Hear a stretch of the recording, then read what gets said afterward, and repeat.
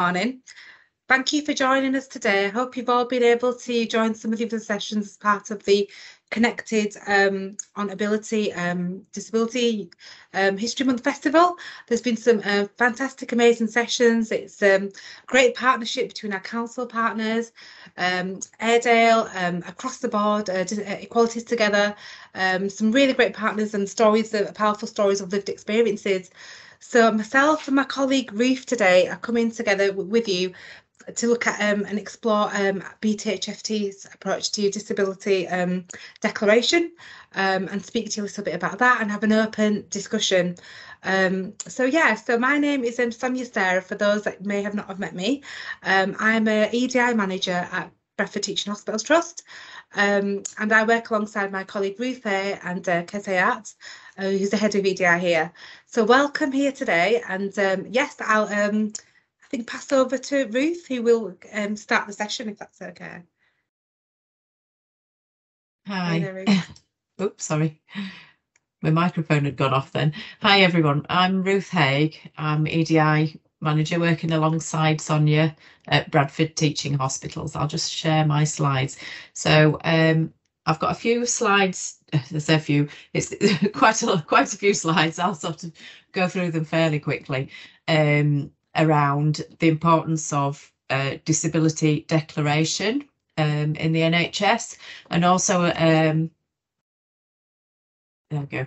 So we're going to have a look around what equality monitoring is and the importance of sharing that very personal data with your employer. I'm going to look at what's classed as a disability and how sharing information about this with your employer can actually benefit employees themselves, and to explore the challenges that we faced at Bradford Teaching Hospitals and what action we've taken to address those challenges. And then obviously what we want to do is then open that up for discussion with yourselves around your experiences and sort of sharing best practice and around encouraging employees to declare their disability. So what is equality monitoring and why is it important? So equality monitoring is collection, retention, analysis of data around protected characteristics.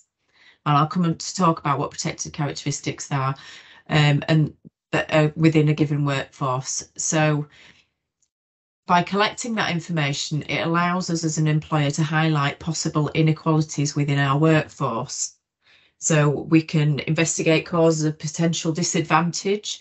So what we can do is we can cross-reference that data. So for example, if we know how many people we've got from a certain group of protected characteristics, we can look at recruitment data, for example, and see if we're actually recruiting people, if people are getting to the shortlisting stage, if they're actually being appointed at interview. And if that's not happening, then we can start to analyse why that's not happening, and is it something that we're doing? Is it barriers that we're putting in place? So it's really important from that sort of perspective. It also allows us to direct employee services to where the need is greatest. So if we know that we have people with a particular disability in one area, or then we know that we need sufficient support services available to meet any needs that might be there.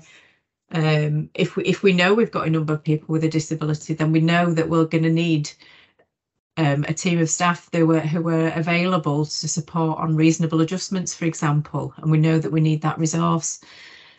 This helps us to fulfil our duty as a supportive employer, meeting the requirements of the Equality Act, which I'll cover in a second. And it also allows us to promote and celebrate, so we can engage with certain groups of staff and promote and celebrate, along with those members of staff, the diversity in our workforce. So when we talk about the Equality Act and protected characteristics, apologies if you're probably already quite aware of this. So there's 9 protected characteristics that are protected by the Equality Act. And so it's actually illegal to discriminate on the basis of for example, age, gender reassignment, race. I won't read them all out. on the basis of any of those characteristics, or if somebody perceives that you have one of those characteristics as well. And disability is one that's slightly different there as well, because if you are discriminated because you, for example, have caring responsibilities, you're supporting somebody who has a disability, then discrimination by association is also protected by the Equality Act. So that's a really great piece of legislation. As a public sector employee, as part of that legislation, we also have an additional responsibilities, and that's to ensure that we are always working towards eliminating discrimination, harassment and victimisation, the main basis of the Act, but also that we're looking to advance equality of opportunity among people with protected characteristics and fostering good relationships between those who have them and those who don't. So we should always be trying to raise the profile of, for example, disability equality or race equality within our organisation, and to engender understanding between members of staff. So having a thorough picture of the makeup of our workforce through equality monitoring will help us to achieve the aims of the public sector equality duty. So what do we mean when we talk about a disability? So this is a physical or mental impairment, and this is the definition of the Act, from the Act. Something that has a substantial or long-term adverse effect on a person's ability to carry out normal day-to-day activities. So things like dressing, anything that otherwise people would normally take for granted. It needs to be something that's substantial, so not something that's sort of minor or trivial, and it needs to be something that's long-term. So, for example, if you've had an operation and you're out of action for a couple of months, that wouldn't be a disability. Obviously, that you're just recuperating from an operation there. But if there's something that happens as a result of that means that you have a long-term impairment that then lasts for 12 months or more, then that could be classed as a disability. And then there are also some conditions that are automatically classed as a disability under the Act. Things like, oh, it's not CAMA, it should be cancer there. HIV, multiple sclerosis, so certain things. And when we talk about people having a disability, the Equality Act requires that we consider reasonable adjustments for somebody if those things are needed. So providing support for employees in the workplace as far as we possibly can. So we often find that many people with what would be classed as a disability under the Act maybe don't even think of themselves as having a disability. It's part of who they are. It's something that they live with, and maybe they don't feel the need to share that information, and rightly so in some cases. However, obviously that discomfort, you need to consider some of the benefits of disclosing that information. So it's not just about putting yourself, applying a label to yourself. It's about ensuring that we as an employer can take positive action to improve the lives for all our staff in the longer term, and also to ensure that you as employees have the best experience possible at work and are able to reach your your potential at work as well, and don't experience any kind of disadvantage. So it shouldn't matter that you have a disability. It shouldn't, your potential at work should be based on experience, ability, skill. You might say, well, doesn't declaring that create bias in itself? However, from analysis of the information that we have, experience shows that things like ethnicity, sexuality, physical or mental ability does seem to affect how they're treated by others. It shouldn't be the case, but it is. So equality monitoring allows us as an employer then to highlight those differences and to investigate the root causes of any sort of disadvantage and address them in a way that empowers staff rather than disempowering staff. It can also benefit yourself as an employee. So being open can actually provide a prompt to start initial discussions with your line manager about workplace support.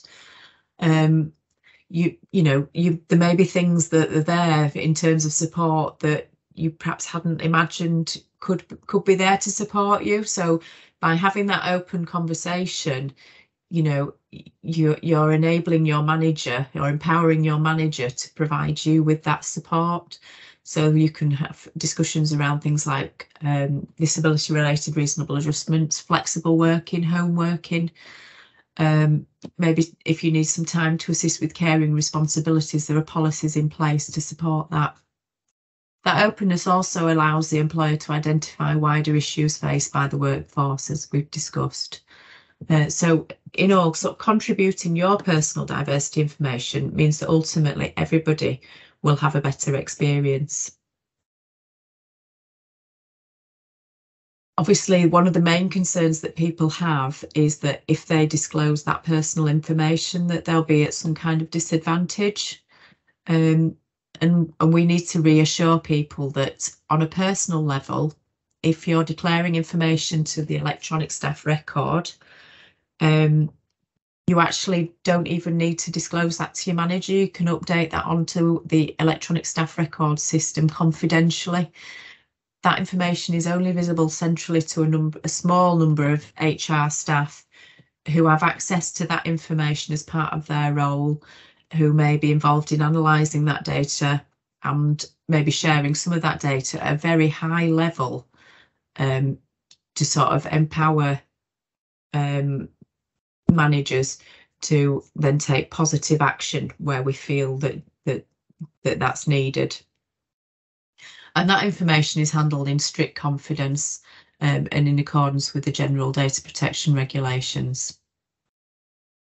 So it's not accessible by the manager. However, we do also encourage you, as I've said, to share that information with your manager where you see that it's relevant. So if you're working in the NHS, you can share that information on your electronic staff record. So by logging in, and then in the left-hand column there on the portal, there's a section called My Personal Information, and you can just update that there to ensure that that's accurate. So here at Bradford Teaching Hospitals, we've got a commitment to building an equitable and inclusive workplace. You might be able to see on my background there our strapline, which is that we value diversity and champion inclusion. So we take that very seriously here at the Trust. We want everybody to feel that they belong here and that they can bring their whole selves to work. Obviously, we know that we've got work to do around this. But I want to just talk to you a little bit about the sorts of things that we're doing. We know we've got work to do because our staff survey results have shown that 23% of survey respondents declare a disability. We also know that we only have around 37% response rate for the staff survey. So, that might not even be accurate in itself. And then our electronic staff record consistently tells us that we only have 4% of staff who have declared a disability. So there's a real disconnect there. We know that we've got work to do on that to increase the confidence of staff to feel that they are able to talk openly about their personal characteristics. So one of the things that we did is we launched an equality census campaign to encourage more staff to share their personal diversity information more openly with the Trust. We created a printed booklet which includes some of the information that I've included in this presentation. We shared that via the internal communication systems on the intranet, and we've also, with the printed booklet, we take it to events, physical events, face-to-face events that we attend. We also developed a screensaver to publicise that, which we sort of roll out on a 6-monthly basis. But we know that the most important thing there, that provides you with the information. What we need to do really is engage with our staff and work to raise a profile of disability equality in the Trust. One, so that we can empower managers so that understanding is there around people's lived experiences, but also providing staff with that confidence to declare a disability. My colleague Sonia is going to just talk a little bit about some of the things that we've done to raise the profile of disability equality at Bradford Teaching Hospitals. Thank you, Ruth, and hi there, everyone. So yeah, in terms of our approach to raising the profile of disability equality at BTHFT, we've worked on the development and the rollout of a disability equality and disability leave policy. We, myself and Ruth, are currently finalising and working on our EDI training, half-a-day training for managers at the Trust, which will be in unison with our OD team and our wider sort of education team, so it'll be a rollout consistently once every quarter. So we'll be looking to hopefully have the first rollout come February time. My kind of role within the Trust, I mean, I've been in the NHS, and I'm not from an NHS background originally. I came from a youth community development, higher education background, and I came into the Trust about a year ago. And my role, I'm part-time, 2.5 days a week, but my core role is centred on engagement and really focused on reviewing, refreshing and relaunching our 3 staff equality networks. So at the Trust here, we have Enable, which is our disability, long-term health conditions, and it's the broad umbrella of it. We sort of invite people through disability by association as well, so it's a wider breadth. And in our reviewed and refreshed terms of reference that we've worked with the members with, we've revamped some of the language around that to ensure that it's an inviting platform for all our staff in the various capacities of sort of caring roles or for hidden disabilities or long-term conditions as well. So yeah, so we've focused on reviewing and relaunching the staff networks, which was centred on the National Day of Staff Networks on the 11th of May. We've got the LGBT plus network, which are in 2 minds about changing the name maybe to the Rainbow Network, so they're still developing that. We've got our Race Equality Network, which is called RESIN, which is our Race Equality Staff Engagement Network.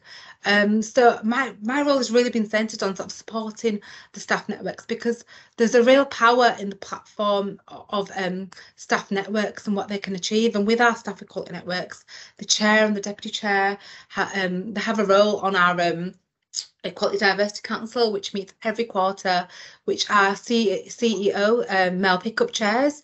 So it's a real thing for me, and it's really passionate about kind of my working practices in community engagement in sort of youth from the youth service through my formative years to working for anti-racist charities to coming into academia and beyond. It's really about the power of that grassroots experience and how to make sure we reach the senior level, so real change can be effective and made regarding the umbrella of the networks that we have. So yes, we have a new chair for our Enable network, which is Sarah Schroeder. I don't think she's able to join us today, but we're doing some really great engagement work, because we realise with Enable in particular, we're taking a different approach, because a lot of our staff are actually, we are working from home. The winter season is harder with people, and looking at a different approach to how we better engage staff and have new members feel it's a safe space there for them to come to. We have, I'm supporting all the networks on developing work plans aligned to the Trust's EDI objectives. The chair or the deputy chair in absence can attend the strategic meetings at People Academy to make sure that the real voices of our colleagues within the networks are being represented and followed through in a way that's cohesive and that makes sense, and that is at the heart of the colleagues' experiences. We've had a revamp of new branding. All the networks have worked on their new logos, and as you can see, this is the new logo that's been devised by the Enable Staff Network to represent sort of hidden disabilities within sort of their idea of how to represent that in a way that's quite wonderful, actually, from the initial one we started with. And also what we've through the management sort of tiers, we've been able to sort out protected time for core network group members, which is 4 hours per month, which is really vital, because we have to remember that the staff, the colleagues that are in the core roles, so we have currently 4 core roles that we're still working with our members to sort of draw. We have like a chair, a deputy chair, a comms officer, and a secretary. Now, some of the positions like the LGBT network, we have all of them roles allocated, but people move on in jobs and this kind of thing. So it's a constant kind of invitation, I guess, to make sure we are inclusively inviting members in a way that works for them and to ease that pressure. And I think it's something about networks where people can dip in and dip out. That is the power and the wonder of it all, I think. And it's just having like that kind of symbiotic link of just having someone there. And I see my role to be that, to make sure that they're fully supported and sort of advocate where I can and sort of push forward the voices and the work plans and the areas that the group members put forward. The group have now, we've sorted out a network budget for each of our staff networks. It's not much. We were pushing forward for a bit more. We wanted 2,000 per network for the year. We've managed to get 1,000, which is a start, I think. It's a good start at least. So we're hoping through the network activities the networks want to do that they can highlight that. So we as part of Enable, we've done a consultation exercise in the main concourse at BRI last week, I believe.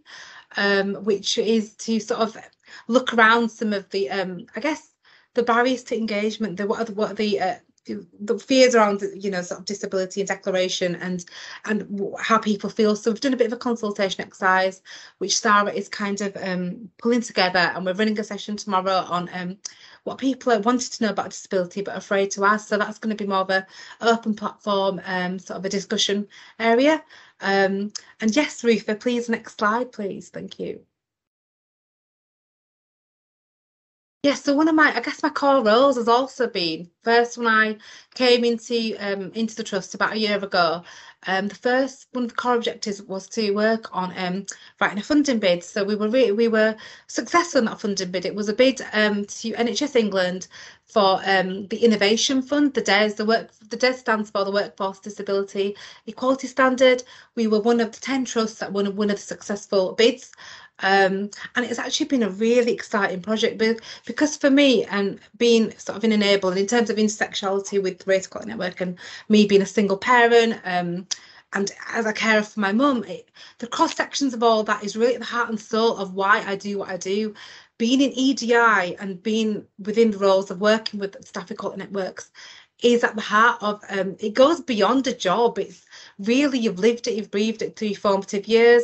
With Enable myself, I bring in my own lived experiences of not only being a carer for my mum, but who's on palliative care now, but also I have a long-term condition myself, which is an autoimmune condition, which on face value nobody would know, like you wouldn't know, but within my team we've got such a great environment with Kez and Ruth and myself that if I get really unwell, if I get poorly, I get quite unwell and I can be flawed. But it's having that really good communication channel to be able to have a space of shared vulnerability, but for it to be a place of strength, to say, this is what's going on, how best can I be supported within my job and my role to make sure that we function as a team, but I get the right support I need. So I'm bringing myself into this in how I approach this and why sort of declaration and disability declaration is very important within this remit. So coming back to the Innovation Fund, we did a creative multimedia sort of campaign. We looked to sort of raise the profile of disability equality, and we had 6 contributors on this project. And we wanted to cover the breadth of kind of sort of from hidden disabilities to learning difficulties and challenges, to physical disability, to being a carer, a disability by association, so if you're a carer. And we tried to show the breadth of that through the colleagues and through their different levels and roles within the trust. And it's quite a powerful, poignant piece. Some of you may have already seen the video that's gone out there. We've actually just recently had the exhibition put up. We hosted Kim Parsons from NHS England, and they were actually really quite impressed with the display. It's a travelling photographic exhibition, so we're wanting to in the new year work with our HR recruitment drive with our partners for our festival as well that we're working on, and with our OD team to look at bringing this and doing a smaller pop-up version of the bigger showpiece that can go out to community centres to show actually that jobs in the NHS are for you.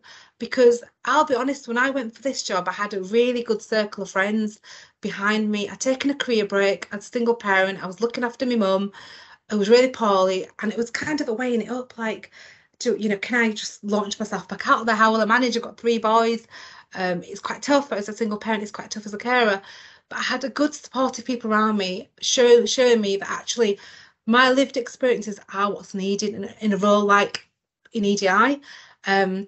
And sometimes it's having that and knowing that within an organisation you have these voices, and why staff equality networks are vitally important.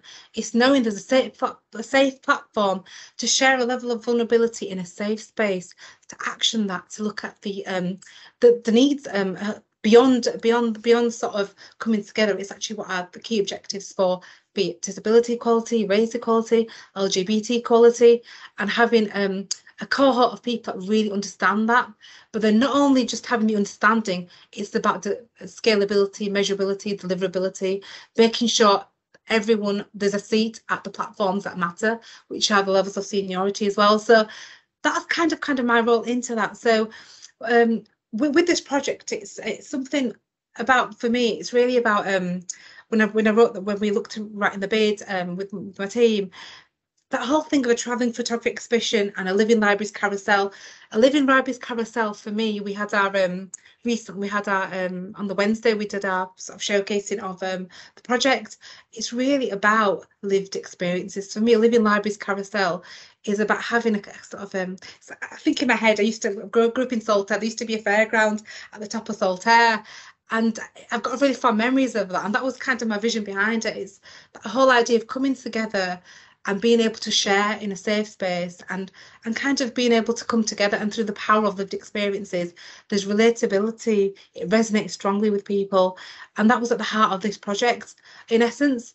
And I guess part of that project as well, we've actually there was on the Wednesday of this week, as part of Disability History Month, NHS England had a disability summit, and the video for our disability equality at BTHFT, part of the Innovation Fund, was played on a loop throughout that day. I believe it was played on a loop of that day. So it's received really well. It's been, I think regionally it's been received really well.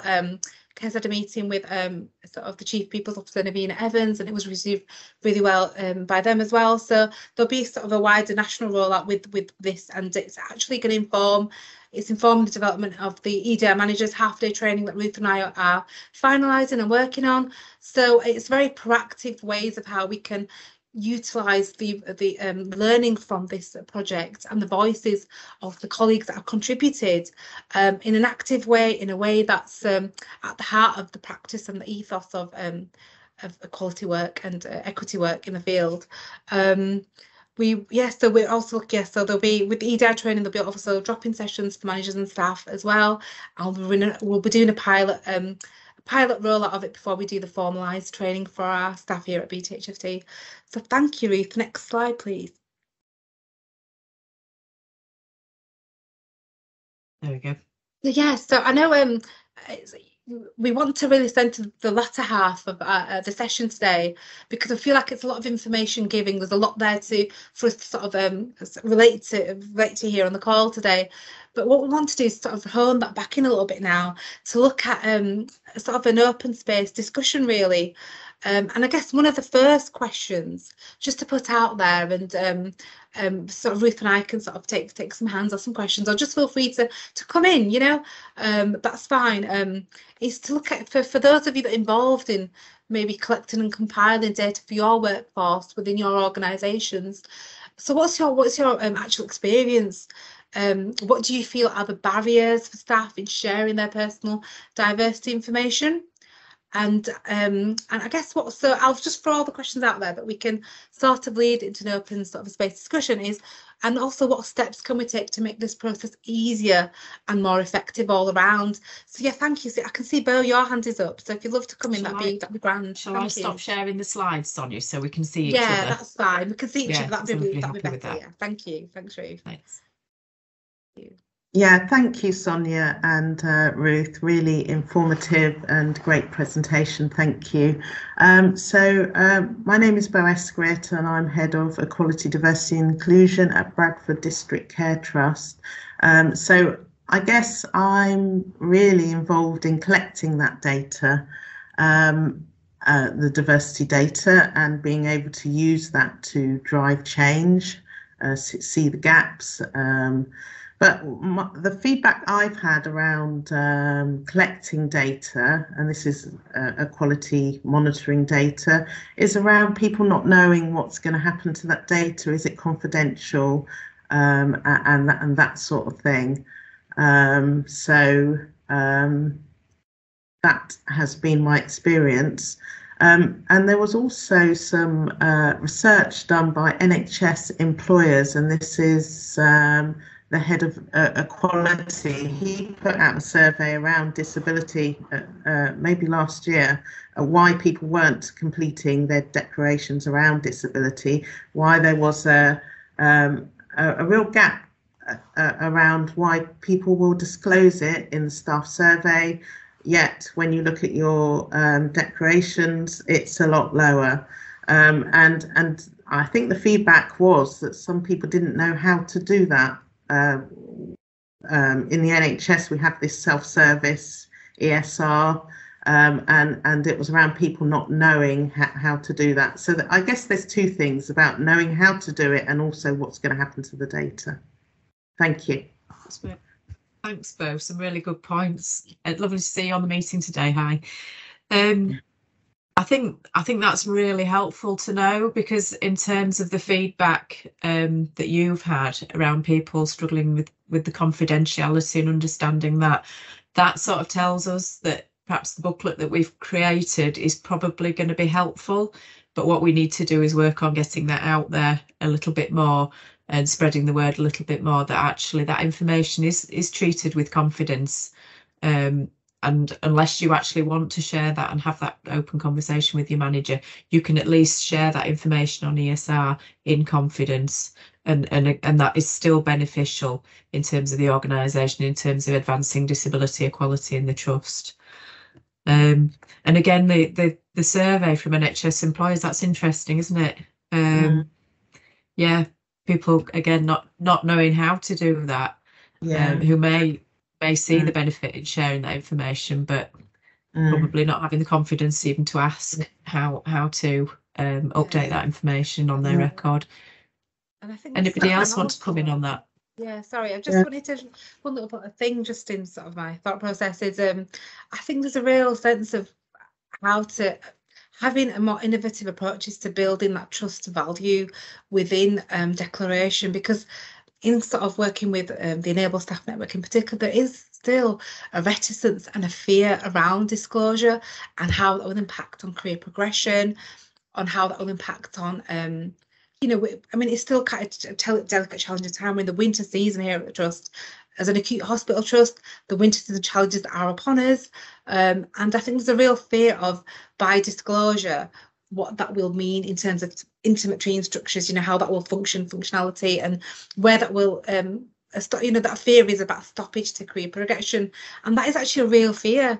It really is a real fear within the Enable network. And I think there's something about approaching and communicating some of this across. So maybe some of the sessions that Ruth and I might look to sort of run, or sort of an offshoot from our EDI training, maybe to look at how to, through that consultative process of how to better build that trust, because that trust value is quite core to people wanting to share something so personal about themselves. I think when it comes to disability declaration, and I mean the you know, staff survey, the actual levels that we're getting speak for itself. I mean, like Ruth said, only 37% haven't filled in the forms. So actually, how do we know it's representative of the actual, you know, the figures are a bit off-skewing, aren't they, in that sense? So I think there's a lot of work to be done in building trust. I think it's the centre for me for focus on trust value, so people feel safe enough to disclose and safe enough so they don't feel impinged on in terms of their career route, career progression. It's something about psychological safety as well, I believe, and creating that culture within practices, because for the best will of the world, I think there's a real sense of we all know how to really create inclusive practices. But when it's a clinical, challenging environment in teams, the pressures are on. So the challenge for us in EDI, I would say for myself, Ruth and Kez, and our specific kind of role here at BTHFT is making sure that we support the managers, the middle managers, and across the board, the grassroots staff that are feeling it. And I think there's a real self of how do we move from a sense of psychological self-preservation as an individual in an organisation or a trust to psychological safety, where people within wider teams feel able to, going back to bringing their whole selves to work in a sense that feels safe, secure, and actually authentic and meaningful and impactful. So that was just one little thing I just wanted to say, but thank you, Bo. And we can see we have a hand up, don't we? Yes, yeah. Hiya, I'm a disability employment advisor at the Job Centre. I didn't realise this was going to be specifically about disability declaration within the Health Trust, but so I've been listening, and a lot of my customers, and obviously this may not be relevant for yourself, but I'm going to put a question out there. Because a lot of my customers, when I ask them if they've got a disability or health condition, they will say no, even though they have been diagnosed with autism or general learning disabilities or Asperger's or some other aspect that is within the Equality Act, because as far as they're concerned, that is their norm. It isn't anything different. So maybe some of your employees think like that. No, I don't have an health condition. That's my everyday norm, and I have nothing to tell you. But that, as I say, may not be relevant given the different level of people that we may be dealing with. Well, I think this session's open to everybody. Carol, thanks very much for sharing that with us. I think that's really interesting, and I think it does tell you something a little bit about how we ask for that information, because it isn't about applying a label to somebody. It's about us understanding the needs of people who are either accessing services in your case, or people who are employed, who are our employees in our case. And I think it's about not just asking that question and asking them to tick a box, but understanding what we mean by that, why we're asking for it probably, and what the significance of it is, what we would be using that information for. That's just my sort of reflection on that, I think, Carol. Yeah, I do know that when I talk to my customers, I do dig, because obviously I have an instinct as to whether there is a disability before I ask the question. And I do dig, and we do find out, did you go to a special school? Did you have this support at school and all the rest of it? But they still see that as their norm. And it's the same with a lot of, I don't know. Anyway, I'm going to shut up. Thanks, that's great, Carol. But I think it's about people understanding, well, what is a disability? It's not that we're wanting to apply that label, and why are we even asking for that information? I think that's really important. Thank you. Bo, do you want to come in? Yeah, I thought Carol raised some really good points there, because people's perception of what a disability is. Some people would refer to having a long-term health condition, which isn't, and may not see it as a, disability.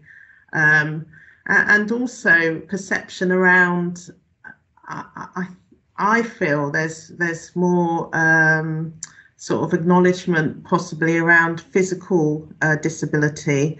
We're just coming into the severe now of neurodiversity and invisible disabilities. I mean, even the sign for disability is someone in a wheelchair, so that sort of perception, I'm not sure that, we're up to date in all aspects, and this is things around definition and I'm not sure that the sort of the perception has caught up with sort of the reality of, you know, what we might consider a disability now.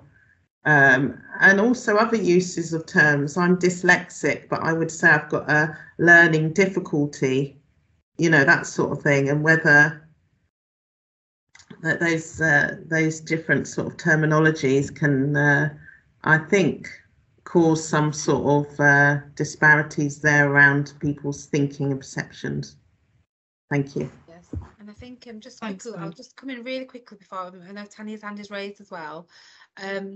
It's something that we've enabled in sort of our their meetings, is a real sense of actually is the fact it was raised by one of our sort of core members, is it putting people kind of in that sense of, you know, people don't feel it's a network for them because perhaps they don't see, you know, they don't feel like the language fits kind of how they sort of relate to their lives, I think, and to life. And I think for myself, I mean, I can speak from my own lived experience. With having an autoimmune long-term health condition, which is sort of a gynecological one, it's really hard to sort of articulate that. I feel, I mean, I see myself. So to give you an example with the refreshing of the network in a sort of practical sense, that's why the terms of reference were really rehashed, because it was to the members really wanted to feel it needed to encompass long-term conditions, disability by association. So they really sort of worked on that to sort of a sequence of a consultative phase earlier this year to make sure that it kind of encompass the language, better language that felt able in terms of relatability to engage more people, because it's something we're looking at now, you know, I mean, we still are, because it's one network where people will just, you know, it's harder to engage, because I think within the trust for us here, it's a harder time with the winter season and everything, but people like to come in on the meetings, but and just have that support, and maybe that's where we're at right now, is just to be a safe space for people to feel supported. But I think you know, I think with the I guess with the job centre on that side of it, I mean, I've had experiences where I think people are scared as well, and this is through different experiences not related to my job, but stuff like PIP claimants or things around trying to go back to work and managing that. There's a real fear around what support you can get, especially when it comes to sort of, I know it's a little bit off topic, but when it comes to what you are able to receive in terms of your benefits, what support is out there for you to live a healthy lifestyle through work, but be, you know, you can still be playing PIP and be working, or there's a real fear around that because of how benefits have, the agents have treated people. I know firsthand how my mum was treated when she you know, she'd had stroke after stroke, and they denied her the one thing she should have been entitled to, and it broke her. She was broken for that process, did not want to access services again. I've advocated, I was the one to write that did the secondary forms and things, and my mum is now sort of on dialysis, had stroke after stroke. She didn't want the pressure of having to manage that. I mean, pressurised to go back to work. She had a stroke because they made her go to volunteer in a community centre, and she had a stroke there because it pressured her that she'd get this little bit of money, that she'd be, you know, have to have certain remits made. I think the wider discourse beyond working in hospital, and I guess why I'm in the field that I'm in, is really about changing that discourse and the language around it all, because it feels like it's really inquisitive all the time. I do understand that, Sonia. I do understand that. I have got people with health conditions within my family. My mother has MS, and my daughter is diagnosed autistic. And in order to get the support she needed, we had to go through an industrial, not an industrial tribunal, a tribunal for PIP. So I do understand that from a personal level, and that is part of my role, to support people to access the benefits that they are entitled to, which is why my job role is different. It's disability employment advisor, which means I try to support people to get into work if they've got a disability or health condition. That's if they want to move that way. If they don't want to move that way, I think there is other ways that we can move. But at the moment, that is where I am. I'm not a work coach. I'm not all about getting into work. I'm all about disabilities and supporting the customer. And that's the way that I work. you know, and I do know that out there the job centre has got a bad reputation of thinking work, work, work. But some of the customers I've had, I mean, I've had responses from some people who have said, you know, you've saved my life, thank you, you know. And when you get responses like that, and that was a mental health patient, somebody who had schizophrenia that had come off his meds, sending you a message saying thank you for your support, you've saved my life. That is so good to me. So that sort of thing is the support that I specifically do and my team do. But yeah, I think it's anyway. vital. It's vital. Sorry, Carol. It's, you know, thank you so much for what you're doing and in your role. I think it's this is a wider conversation. Why I guess the festival has been put together by the key partners, and Zara's here as well, and you know, one of the key partners in sort of pulling this festival together. And I think it's about that holistic approach. You know, this is a specific session, but it's a wider. Yeah, it goes beyond all that, doesn't it? So yeah. Sorry, I know I've spoken of quite a bit there, but I know Tanya's had a hand raised for a while, so do apologise, Tanya, but do come in. Hi Sonia, thank you, and thank you everyone for your contributions. It's been really interesting to sit in on this and listen, and I'm also from outside the NHS. I work for a housing association, a not-for-profit housing association in the southeast of England, and my role within that organisation is the Equality, Diversity and Inclusion Delivery Partner. So my aim is to deliver the strategy and roll that out across the business, and we're very much in the early stages of that. So a lot of what we're doing at the moment, and I've just joined recently the organisation in August, so, and I'm part-time, so 2.5 hours 2.5 days per week, not 2.5 hours. So, you know, it feels very much right now like we're still in the compliance stage in terms of our maturity. And I really want to, you know, I'm very keen to see the impact of what we can do and create a more inclusive organisation and our culture. And disability declaration is one area that we really want to focus on. And some of the things that have come up in terms of the barriers to staff sharing that their personal diversity are shared, I think, across, it's not just one industry, is it, or one area. It definitely is shared across all industries. I also work in business sectors as well, and it's the same across there.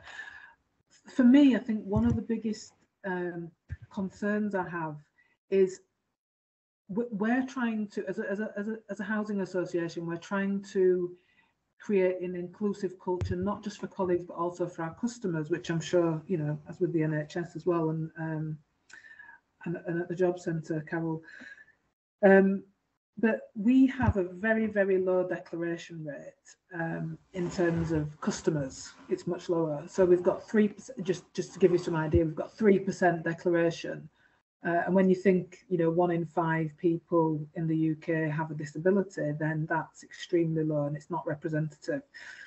So I guess, you know, some really good ideas coming up in terms of how we can get that declaration from colleagues. But how do we also get declaration and that's even less kind of an obligation, I suppose, from customers, so that we can make the relevant adjustments in terms of their housing and what we're providing as a service.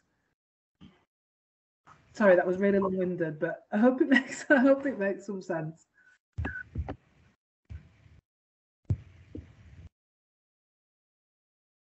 Yeah, I guess open floor. Does anybody want to come in regards to that? I think just kind of, yeah, bomb over fluid. We've got another sort of 10 minutes or so in terms of our space here today, but yeah, just to, if anybody wants to come in. The way that I've found that I can get that information out of customers, but this is from using work as a perspective. It is very specifically, which school did you go to? Did you have one-to-one support at school? Did you, you know, are you're saying that you're going on what Bo said earlier, you're saying that you've got a general learning disability and that you are dyslexic. Now, have you been assessed for that? Some people who have been assessed for the general learning disability, which is basically a lower IQ have heard the term dyslexic, and they believe they've also got that as well, but they haven't been assessed for it. So there is some confusion within that area. I just ask the questions, and I don't have a fear about asking them. Apparently, that is why I get to the point. You know, I get it open.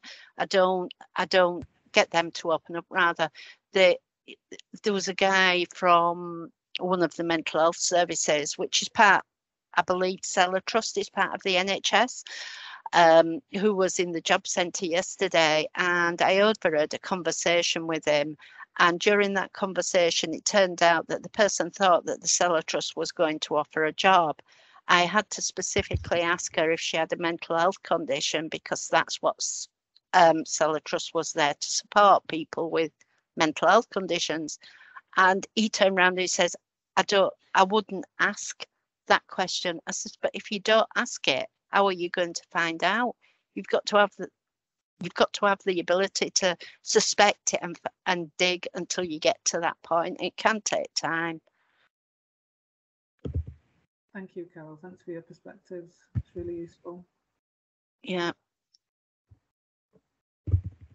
I guess, Carol, it's also about ensuring that people do feel comfortable sharing that information, though, isn't it? It is. And maybe letting them know why you need that information, and that it's because you're wanting to help somebody with that support. I do agree as well with Shona. Yes, we do send mixed messages, and unfortunately, I have no control over.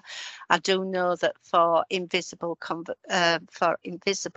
disabilities, there was a programme on one of the TV channels, I can't remember which one, that looked into PIP, that said for people who've not got a physical disability, somewhere around about 70 or 80% of PIP applications have to go through to the tribunal in order to be awarded, which is quite disturbing when you think that the people with the hidden disabilities are the ones that have got them probably more anxiety, more mental health conditions which can be affected. And I do realise that, I do understand that, and there's nothing I can do at that level. I wish there was. I deal with the universal credit side and the ESA side, and I try my best to help my customers. That's all I can do. You're doing a great job, Carol. It's a big department. It's vital having, people that get it. It's like we bring our lived experiences in all the roles and spheres as we do, and going through life, and the more we work, there's bound to be a situation or occasion where our health will impact upon our work, and it's having the right things in place that for everyone. And I think just going back to my own experience, I know with my mum, when my mum did live with me, and I sort of worked with her to speak to the advisor. It was for a PIP claim. She couldn't really walk much, she couldn't move much, and it's that process. It really can break people, I think. So there's something for me, and I know it's a little bit off topic, but it does come back down to the wider element of declaration, because if you feel like you're not believed from the get-go, and you're not in the best place to even get up to try and walk however many yards or whatever it is, but you do it because you have to kind of sort of, for my mum, it was in lockdown, so it wasn't a physical session, but I think there's a real sense of, I think it's having a holistic, wider approach in all elements of the remit regarding disability equality, so services feel best all around. But I know there's certain people, like I know Carol, in the job centre, my own experience when I mean, as universal credit claimant, as a single parent before, and actually I'm actually on universal credit even with work, because it helps my childcare. So you can meet some really people that will inspire you and are really just great. And I think that's the thing, it's so important within our spheres. Like you said, Carol, it'll be life-changing, some of the your interactions with some of the people that have come through that door. It will be, and you might not know it. And I think that's the heart of all this for us, is why disability declaration is so important. Is because for us it's about making sure we're having the right conversations, putting the right things in place, so we meet that wider breadth of needs and that wider you know, and I think it's about that real kind of moral and ethical duty, I feel, within our roles a little bit. So Ruth, you've got your hand up, sorry, thank you. Yeah, it's So fine. I've not been putting my hands up, I've just come in and Yeah, I don't know if we need to the same as well. but I'm just reflecting a little bit on what Tanya was saying about inclusive cultures, and also thinking about our relationships within our department, Sonia. I know you're really open about your disability and about your caring responsibilities. And from the perspective of a team member, and unfortunately, I know not everybody in the organisation perhaps has this feeling, but I really appreciate your openness.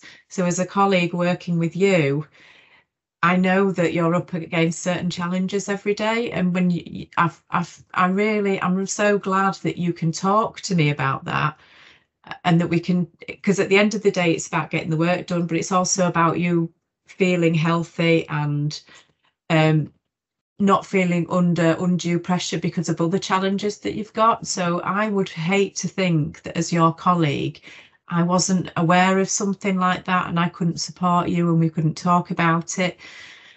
And what I'd like is for everybody in the organisation to have that kind of relationship. I know there are certain things that somebody may not want to share for whatever reason and may not need to share. But for me, it feels like we're in the right place and we're focusing on the work, but we're also really supporting each other. And you know, and I'm sure that gives you that sense of belonging and that you want to come to work. No, definitely. I think that's at the heart, I guess, of is a whole approach sort of with the innovation fund project, with the things that we're doing at the trust within. I mean, we're a very small team. We have a head of EDI, his role split between the trust and his other core work, which is sort of separate. And Ruth's part time, I'm part time at 2.5 days. But I would say we're quite a formidable team in that we've over the space of this year, with me coming into sort of within our team, we understand each other and we've created that psychological safe space where I know when recently my young son had to rush him to hospital, I wasn't able to work. It got handled within our small little team. And beyond that, it was, you know, mum's recently had COVID as well. And again, and it's just kind of like sometimes we have, you know, we in our sort of private lives before coming into work, we have so much going on. And work can be at respite, but how do we create a sense where it's okay to say it's a tough day, it's been a tough bloody day, but this is what I need so I can be supported. So it's giving confidence to colleagues to assert what support they might require, but then having that wider sort of an environment where it's received well. So there's no sense of kind of you can't say this or you can't sort of share, because I think there's a real sense of within teams, that sense of being able to share in a space to then get the work done, but you're supported. But the wider conversation for us at the trust is to make sure we create that in a holistic and a real level, because we do know there are challenges, but we're doing the best I think we can, and we're having the right conversations and putting the right things in place. But I think for me, this, especially with disability equality, it's such a bigger conversation. It's working with the job centres, it's working with the benefits agency, it's working with all, you know, with community centres, but because at the heart of all this is it's people's lives, you know, in terms of patient care for us with our colleagues.